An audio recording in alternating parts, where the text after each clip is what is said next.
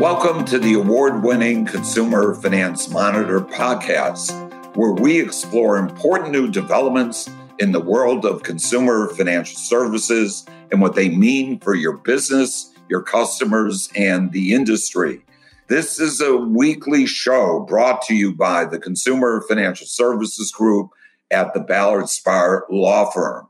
I'm your host, Alan Kaplinski, the former practice group leader for 25 years and now senior counsel of the Consumer Financial Services Group at Ballard Spahr. And I'm very pleased to be moderating today's program. For those of you who want even more information, don't forget about our blog, consumerfinancemonitor.com. Shares the same name as our podcast show. We've hosted our blog since 2011, so there's a lot of relevant industry content there. We also regularly host webinars on subjects of interest to those in the industry. So to subscribe to our blog or to get on the list for our webinars, please visit us at ballardspahr.com. And if you like our podcast, please let us know about it. Leave us a review on Apple Podcasts, Google, or wherever else you obtain your podcasts. Also, please let us know if you have ideas for other topics that we should consider covering, or if you can recommend speakers that we should consider as guests on our show. Well, today is part 2 of our podcast show. Part 1 was done a week ago, and the topic, of course, was how the U.S. Supreme Court will decide the threat to the CFPB's funding and structure. And of course, what we are referring to in the title is the monumentally important Fifth Circuit opinion that came down several months ago in a case called CFSA versus the CFPB, which amounted to, among other things, a challenge to the funding of the CFPB.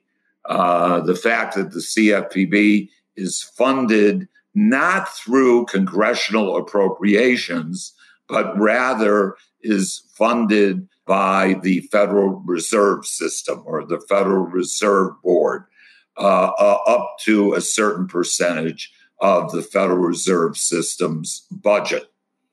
And in part 1, we featured our very special guest, Adam White, who is back again for part 2.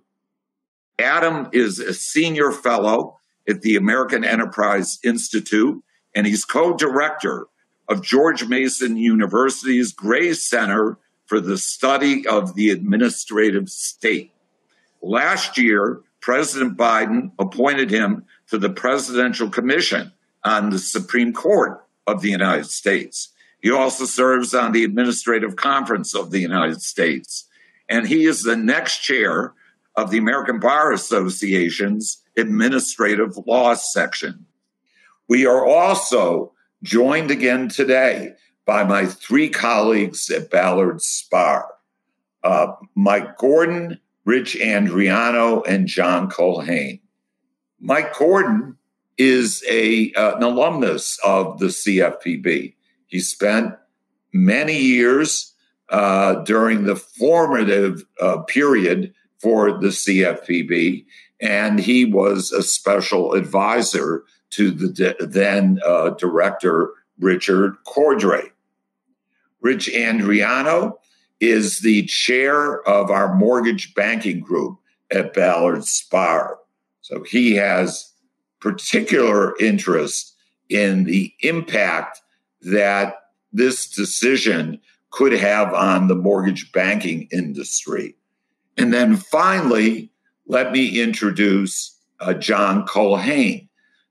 John is really an expert in all consumer financial services law. I kid John and other people by saying that he has encyclopedic knowledge of consumer finance law. That means not just the statutes and the regulations, but he knows all the cases and generally knows the citation in the Federal Reporter for each case. And I kid you not. So without further ado, let's get into our program today. I want to call on Rich Andriano. First, Rich, I don't know if this is the point you're going to make, but I'd like to get your thinking about this severability issue, because we had a little colloquy earlier today where we concluded that the severability clause that's in Dodd-Frank might actually be used here by the Supreme Court. So, Rich, why don't you start, and then I'd like to get the views of my other colleagues. Yeah, there is a provision. It's almost like Congress envisioned the Fed money not being available or not enough, and that the Bureau could ask for appropriations, although we think Congress separately could simply, outside of that Dodd-Frank provision, probably appropriate money. I think the issue would come down to, which we may get a little later, is to get the agreement of Republicans to appropriate funds, what changes to the Bureau structure would they insist on? I think that's where it would come down to. Interestingly, what you would get from the industry is a strong, arm twist of Congress to make sure the rules stay effective. Because, and we saw that in the Seal of Law case, where in fact that we discussed before, and that's where the Supreme Court ruled that the for-cause removal provision was unconstitutional, and they severed it. Where the industry got worried, a Seal of Law argued that perhaps the right remedy was to overturn the Consumer Financial Protection Act, which would throw out the Bureau and everything with it. And they were very concerned. So the Mortgage Bankers Association, National Association of Home Builders, and National Association of Realtors filed an amicus brief with the Supreme Court. They did not address the constitutional question, was the for-cause removal provision constitutional or not. They solely focused on the remedy and said the remedy should simply be limited to severing the for-cause removal provision, let everything else stand. And they indicated the chaos that would result if all the Bureau's rules were thrown out, that lenders would stop making loans, investors would stop buying loans, consumers couldn't buy or sell homes because no one would make them a loan. And they pointed to two rules in particular, just to say, this is just two of the rules. One was the Truth in Lending Act, Real Estate Settlement Procedures Act, Integrated Disclosure Rule, commonly known as the TRID rule. It took the Truth in Lending Act disclosures and the RESPA disclosures, put them into combined disclosures. Significantly, the Bureau, with their great exemptive authority, exempted the industry from certain statutory requirements under the rule and modified certain statutory requirements. If you throw that rule out, you're left with a statute and disclosures that don't comply with the statute. The other rule they pointed was the ability to repay rule, the bedrock Dodd-Frank rule, requiring that mortgage lenders make a reasonable determination that the consumer can repay a loan at the time of consummation of the loan. Significantly, while the statute gives guidance to the Bureau, a lot of the provisions that the industry relies on are provisions solely of regulation based on congressional authority. In particular, the qualified mortgage for loans based on loans being eligible for sale to Fannie and Freddie is purely a regulatory provision. Billions and billions of dollars were originated under that qualified mortgage safe harbor. If the rule's thrown out, you have billions and billions of dollars of loans that do not comply with the ability to repay statutory provisions. So that's just two rules. It would cascade down. So here you have three major trade associations arguing for a minimalistic remedy. My guess is you'll see those trade associations or even a broader group file an amicus brief with the Supreme Court making the same arguments in this case, that if they strike down the funding, that there should just be a severance of that provision, but not to throw out the whole validity and not deem that the lack of funding rendered the rules invalid, because that would be a very bad result for the industry and for consumers as well. And I think you'll see consumer groups and the industry make the same argument. Yeah, interesting. Strange bedfellows. So, John, I'm wondering if you could, Rich did a really good job of talking about some of the very bad results that that might happen in the mortgage area if the mortgage regs that were adopted early on in the CFPB's life, if they were thrown out. What about the non-mortgage area, John? Well, I think in some respects, we're in the same place, Alan. There are a lot of rules that the broader consumer financial services industry has structured themselves to operate under and get benefit from. I'm thinking that although there are a lot of maybe individual provisions in Regulation F, the debt collection rule, that debt collectors would, if they could pick and choose, would throw tiny pieces out. But the provisions for call frequency, the great support for electronic communications under those rules, if we throw out the debt collection rule, Regulation F, we're back to real chaos in the collection industry in terms of what call frequency is permitted, whether texts and emails are subject to the same kinds of limitations as other communications. Another rule that has been very helpful for the industry are the amendments to Regulation Z that were adopted by the CFPB to accommodate the transition from LIBOR to SOFR. And I think we'd really hate to see those rules get thrown out. There are very extensive rules now for, governing remittance transfers.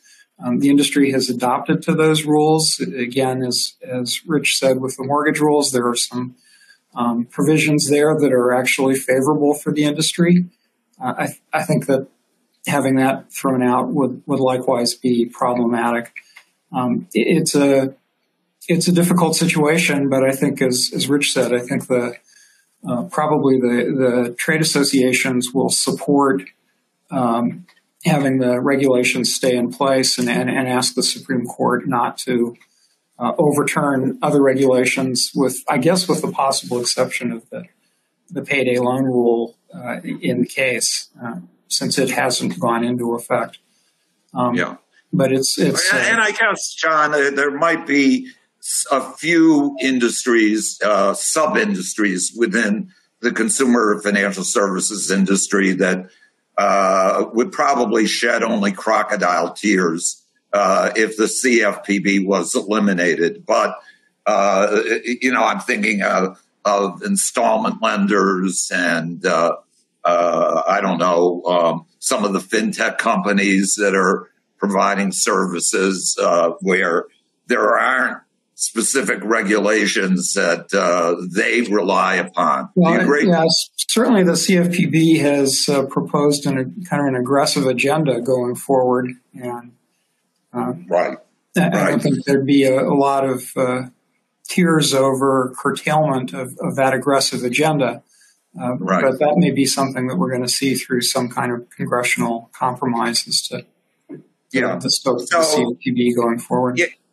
Yeah, Mike, let me turn to you now because I want you to put on the hat that you wore when you spent 5 years or so at the CFPB, and there were a number of crises that occurred while you were there. What's the posture of the CFPB now? I mean, I guess there are maybe two postures. What they're saying to the outside world and maybe the discussions that are going on internally where maybe that's the look might be a little bit different. But is it business as usual at the Bureau?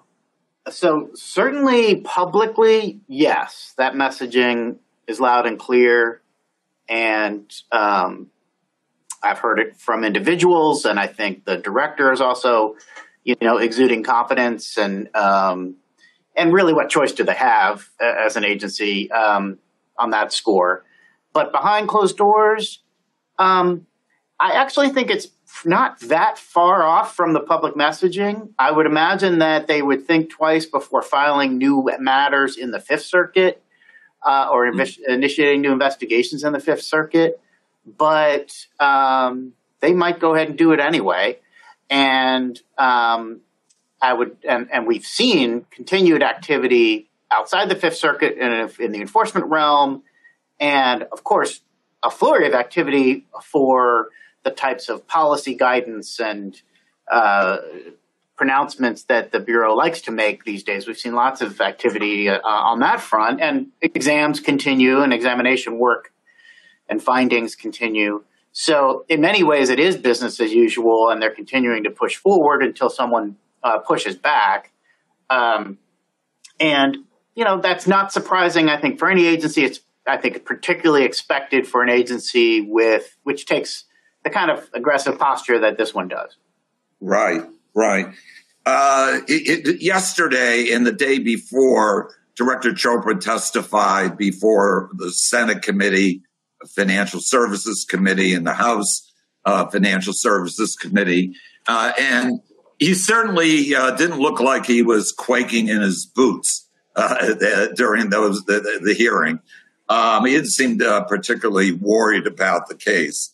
The one thing that I wondered about, but maybe this just isn't in Rohit Chopra's nature, whether he's thinking further down the road that he may have to, at some point, this case comes out the wrong way, he may have to go on bended knee to Congress seeking money for the survival of the CFPB. And, the more activity that goes on while this case is pending, does he run the risk of creating further enemies in Congress? And so if that's the case, that would, if I were advising him, I might say, be a little cautious here, during this interim period, because we don't want any of the things that we do in the next several months to come back to haunt us. What's your reaction to that, Mike? That Rohit probably wouldn't hire you to advise him.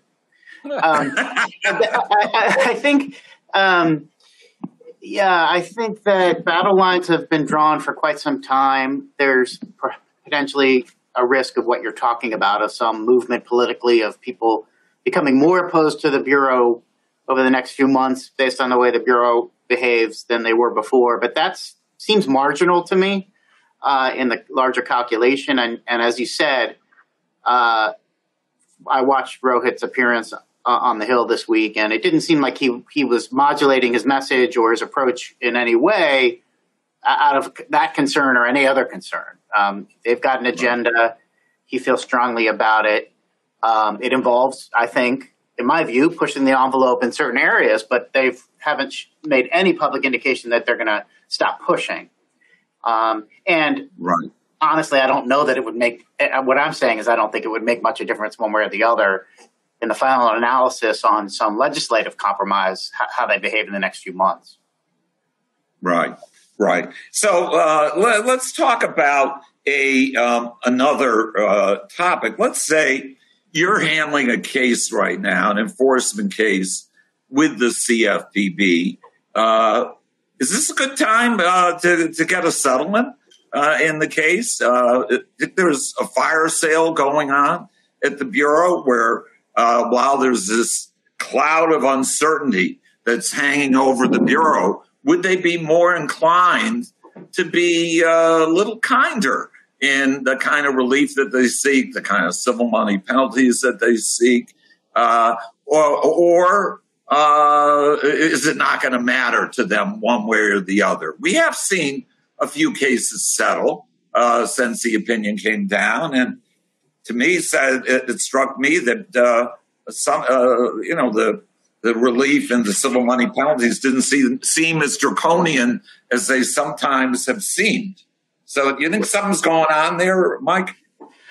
Well, I think about this in a couple of ways. If you're a litigant on the receiving end of an enforcement matter, you're certainly going to try to drive a harder bargain now before you would settle in light of this constitutional cloud. And the Bureau, I think, would never admit that they're giving some leeway based on that, but it may very well happen. And on the other hand, do you want to be signing an enforcement order that you may never get out from under or be able to reverse if, in fact, the Supreme Court rules against the Bureau? There's an argument for waiting as well. I look back at the recent cases that have been publicly announced or settled since the Fifth Circuit opinion, and I don't see strong indications of the Bureau being settling on the cheap right now. There's perhaps there was one case with a small specialty funding company that settled, and they have to pay back folks who were allegedly harmed to the tune of $600,000. And there was a $1 CMP, which is an odd thing, but it allows the Bureau to then let those affected consumers partake of the CMP fund if they're eligible, which they wouldn't if there weren't a penalty assessed. So that number, that $1 number, jumped out at me, but I think there's a rationale there, and I'm not sure that firm is a going concern, and so the smaller amounts of relief, they could be due to this dynamic, or they could have been due to the general circumstances of the case. A couple other cases where CMPs were combined with redress were in the millions, and maybe you could argue some of these were on the low end, but I'm not sure. They seemed more or less in the mainstream, and it's pretty small sample size too of cases since the Fifth Circuit decision. So I'm not going to draw that conclusion. But like I said, what this decision means for you as an institution very much depends on your circumstances and where you are vis-a-vis the Bureau's exertion of power. If you're in active litigation, it's one thing. If you're in the Fifth Circuit, it's an extreme example. But there are lots of other shades of gray where the Bureau may be knocking on your door for an exam or negotiating around information requests associated with that, or some other authority that it has to seek information. And then finally, there's just general compliance with rulemaking. And, and in that realm, if the Bureau is not knocking on your door and you're looking at your compliance obligations as a company, I'm not sure, it's a wise thing to consider this case to change your calculation on terms of your compliance obligations in any sense. Even if there's some theoretical chance that it won't be the CFPB that would enforce them, I think it's wise for a lot of reasons, to continue to take the same compliance posture you took prior to this Fifth Circuit decision. Someone's going to be enforcing these laws. We think it's likely to be the CFPB in some form or another. But the laws aren't going away. And even if some of the rules are in question, and of course, in many cases, the requirements overlap with state law requirements that you need to follow anyway, and state law UDAP. And so, I don't have a lot of clients coming to me saying, "Hey, now we can blow up our compliance program." But there is a range, and there is a range of activity, and I think each company should think carefully about how this decision might affect what their optionality is. I'm going to conclude. We're drawing to the end of our webinar. We've got about 5 minutes left. And my final question that I'm going to pose to each of you is, what happens when the dust settles? Supreme Court grants cert, they decide the case, and let's make the assumption that they decide that it's unconstitutional. Commerce gets involved, if you were to look into your, just make a projection of what things are going to look like when all this is said and done and we've moved on from a discussion of this Fifth Circuit case. I want to start with you, John, first, and then let's go to Rich. Then I'd like to, we'll break it up. I'll go to Adam, and then finally to you, Mike. So, John, what's your what do you think? I think the easy prediction, and I don't want to throw a bunch of things out here, I want to leave room for everybody to discuss this, is we're going to have a 5-member commission. or something similar in charge of the CFPB. That's going to be, I think, the minimum that the CFPB will be able to escape with and get appropriated funding. I think there are going to be lots of questions about how much and how often, and I'd have to think that on the how often there'll be a fair amount of pressure to have them coming back every year. Let me stop there. Yeah. Okay. Rich, what do you think? Yeah, I agree with John. On budget, a bipartisan commission. In general, I could see the industry would want some confirmation that the rules are valid rules. They would look to something along those lines. And that'll depend what the Supreme Court does, obviously, if they call into question the legitimacy of the rules. But if they do, they'd want something to address that. Two particular rules I could see is they probably want the UDAP authority further specified to curtail the extraordinarily broad usage. And if I had to pick a specific mortgage rule they would want revisited, would probably be the servicing rules. Yeah.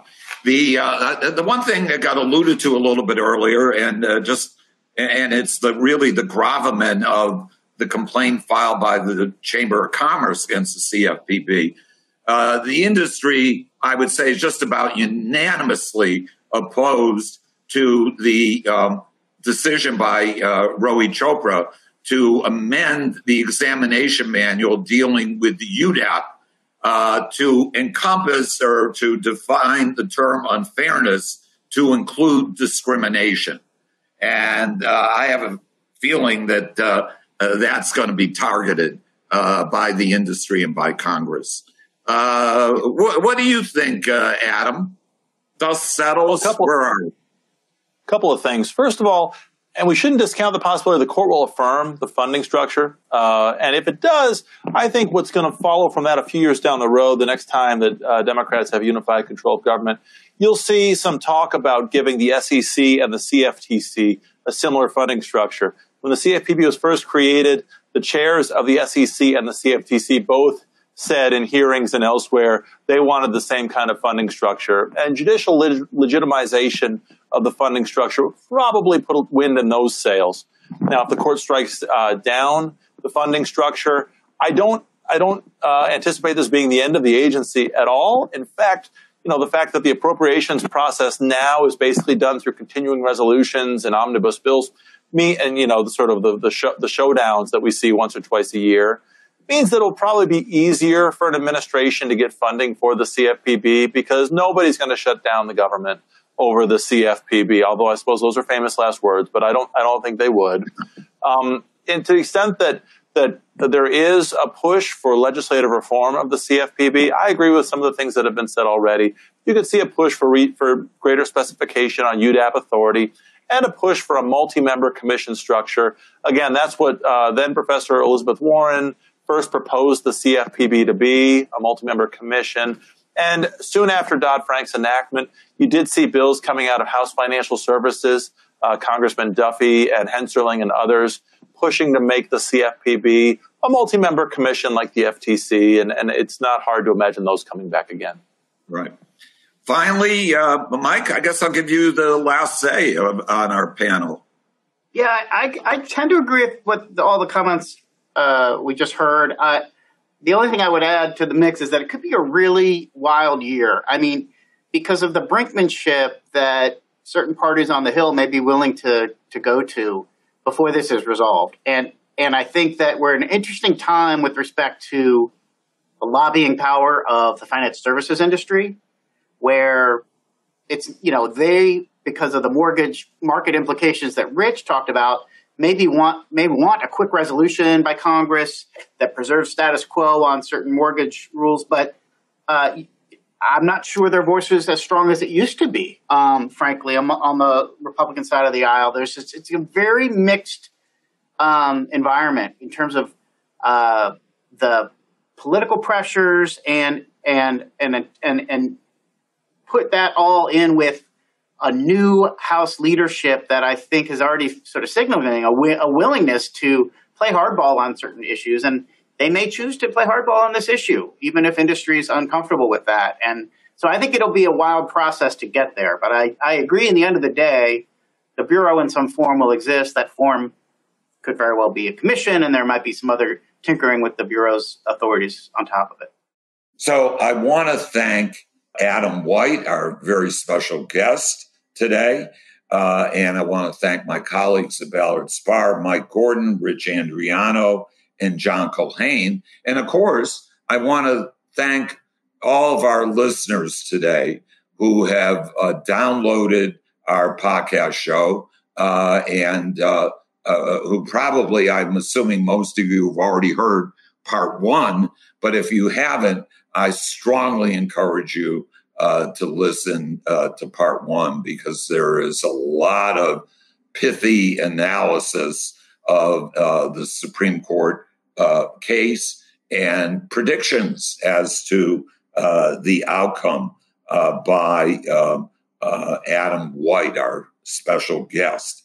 So to make sure you don't miss any of our future episodes, subscribe to our show on your favorite podcast platform, be it Apple Podcasts, Google, Spotify, or wherever you download your podcast shows. And don't forget about our blog, consumerfinancemonitor.com, for daily insights on the consumer finance industry. And if you have any questions or suggestions for the show, please email us at podcast@ballardspar.com. Stay tuned each Thursday for a new episode of our show. Thank you very much for listening today, and have a good day.